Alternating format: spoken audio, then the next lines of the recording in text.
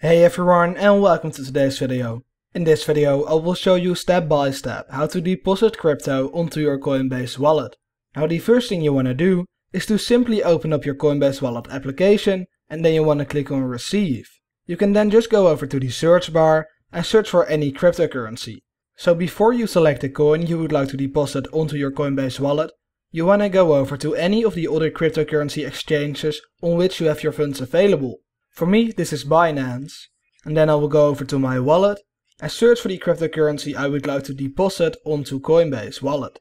Now as you guys can see I hold XRP or Ripple and reserve rights, so I will go over to Coinbase Wallet and search for XRP. You'll then see that it is available, so you can then select the coin and click on share address. Then you just simply want to click on copy, and once you've copied your wallet address, you want to go over to Binance, click on XRP, and then click on withdrawal. Now of course on any other crypto exchange you just need to do the same.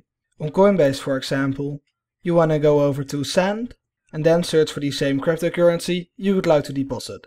So as long as you've got the same currency selected on Coinbase Wallet and the other exchange, there's nothing that can go wrong. So on Binance I've selected XRP or Ripple, and on Coinbase Wallet I've also selected XRP. So now I'll just go ahead and paste in my address, and then you have to select the network. You can then see that in this case there's the BEP2, the BEP20 and the Ripple chain. If you're not sure which chain to use, please go ahead and ask me in the comments down below, or go over to Google and search for which chain to use to transfer and then the name of the currency you would like to transfer. You can also see the fees, and in this case I know that I need to use the Ripple chain. So I'll just click on confirm.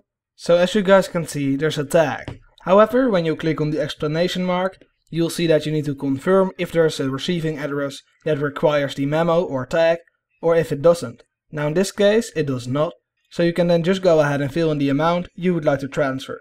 You can also click on max to select all of your available holdings, and then you just want to click on withdrawal, click on confirm, and then you want to click on confirm once again, and you'll then just have to go through the security verification process.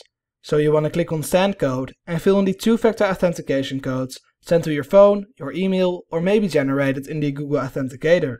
And once you've filled in those codes, the last and final thing you want to do is to click on submit. If you found this video helpful, let me know by leaving a like or subscribing to my channel for more tutorials about cryptocurrencies.